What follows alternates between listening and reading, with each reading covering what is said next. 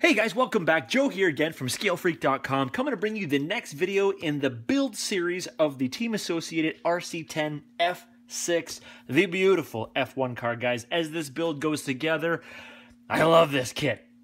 In this video, I'm actually going to go through a real quickie on how to install the steering bell crank. Now, I'm going to show you, because there's a couple ways you can do it. There's actually like 3 ways you can do it.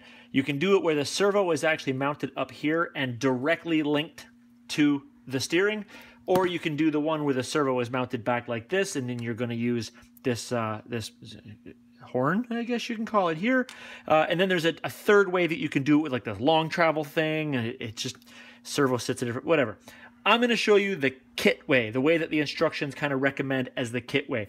Later on, I'm sure, throughout my testing process of this car, I will test with the servo up on the front, a whole bunch of different stuff, battery in line, because there's a whole bunch of different places to put the battery. But for this one, I'm just going to show you what the general instructions show you how to do, and a couple things I've learned from this so far. So the build of this part is really easy. You're going to grab this little guy here, and there will be a couple different ones that you can choose from. There's one that has a much longer ends on it, multiple different holes, depending on what kind of setup that you want to use. Again, I'm just going to use this one, as the instructions call it, the kit setup.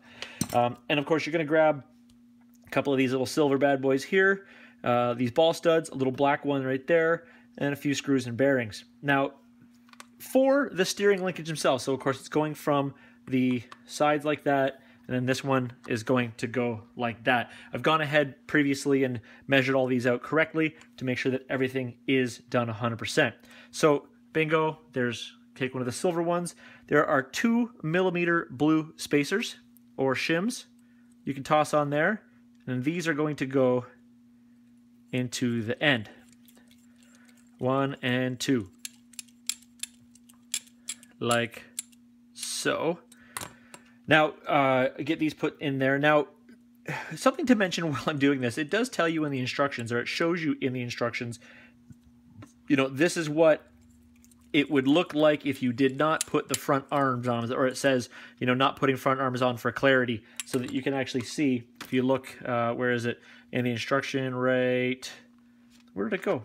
I forget exactly where it was, but it actually shows you what it would look like on the kit if you didn't put the top deck on. Oh, sorry, they go upper arms hidden for view clarity. I can tell you right now, this actually would be a lot easier to install these parts if you don't put the upper arms on first. Just kind of saying. Also, you'll notice in here that I already put the ball stud and the nut on here. This actually asked you to do that back in the step when you built the servo horn, but I thought it was kind of peculiar that I couldn't actually find that ball stud and that nut, and I was like, oh, am I supposed to have one of these on my own, maybe?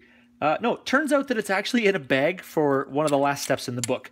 One of the things I did learn while building this kit is if you ever feel like you're missing a screw, don't worry, it'll be in a bag that it might not look like it's supposed to be in. Some of the instructions on this thing are a little, maybe not exactly clear, but they do their best. Okay, so you've got this. You got these guys set up here. See, just like that. Bearing on the top.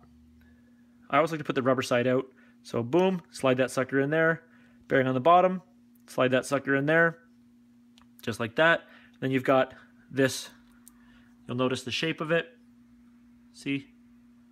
And that just slides in through the bottom like that. Now, you will put this one screw in the top. This will hold this little bad boy in here. Metal on metal. So here we go. Gotcha. Just like that. Make sure it still spins real nice, because remember, this is your steering. So it's going to be like that. And then, of course, we're going to put our rod ends on. So I will put, let's see, one side will be a little open than the other. So snap that on here.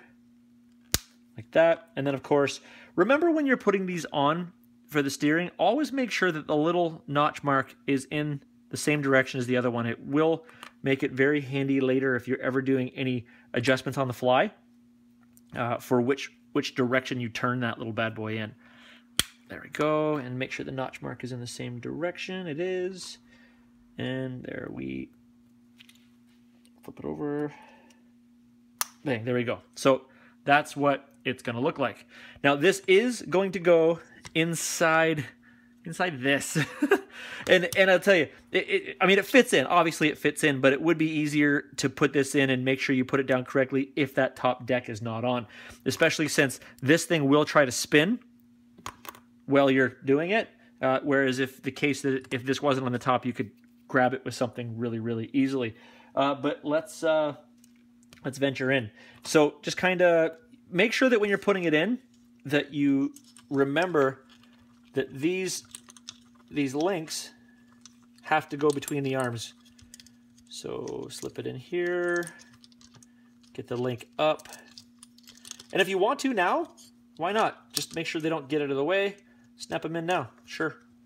I mean, they're all going in the same spot anyway. One. This way they don't kind of get away on you. And then get this one in here. See, they're all over the place. They move so freely that you're going to wrestle with them for a second. And you can see why, like I'm wrestling with it inside here, you can see why it might have been easier to do without that top deck on. And then snap that sucker on. Now, what I'm going to do is I've got to get, see, it's all in there. See it in there? So I know what hole it has to go in. It goes in so it kind of feels like that one, but it's actually that one. So the first one behind those two, you'll know the difference. If you put it too far back, it just won't steer. It'll catch up on stuff. So I will do this. This is kind of a wrestling match here too. We'll line this bad boy up like so. And get this in. So remember that while you're doing this, it's going to fight. There we go. I think. Get on there. Just waiting for it to catch the thread and start to suck it down to the chassis. But remember that that blue thing will spin as well because it's sitting on two bearings, and what do bearings do? They spin. So even if you can get like a set of, where are they? Set of needle nose in there to maybe assist you in your adventure, just to hang on to it, maybe. Again, so much easier if the top deck wasn't on there. See if I can find extra bits to feed into the top.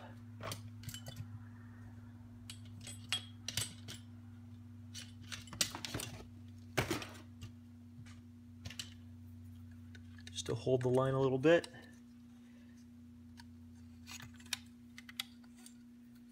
There we go. So you could feed a screwdriver in the top like that and then start to lock it down. And nice and tight. There we go.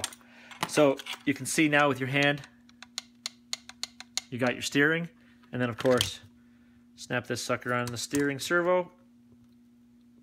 There we go. And that's set up so that your steering servo will turn your steering like that. Now, one thing I have learned with F1 is don't worry about lock to lock. I mean, you're going to center the servo later, but with F1, you don't even need this much steering. I mean, when I was running my other F1 car, I had my dual rate dialed back to maybe like 60%, so I only steered like this much. The car can go like that much, but you only need like that much. You don't need as much steering as these cars are actually able to do. So when you're running this thing and you notice that it's really twitchy, dial your steering back. Slow your servo right down and dial your steering back. It will help you turn. Which is, I know it sounds a little funny to say that, but with these rubber tires, if you have too much steering, the front end, the tires, and then you'll just push forward because the steering is just way beyond its lock.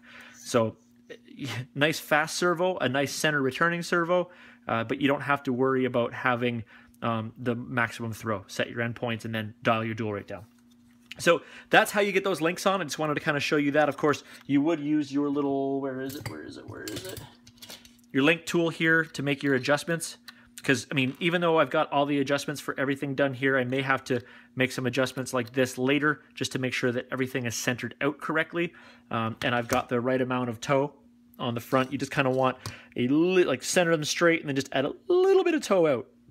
Just a tiny, tiny bit is all you really need to do. But that's it for this video of just putting the steering, finishing the steering together. If you have any questions, please put them in the comment section down below. If you've enjoyed this video, do that as well, or the whole series. Of course, please click on the like, the subscribe, and share this throughout your friends. So thanks for watching, guys. Have a great night.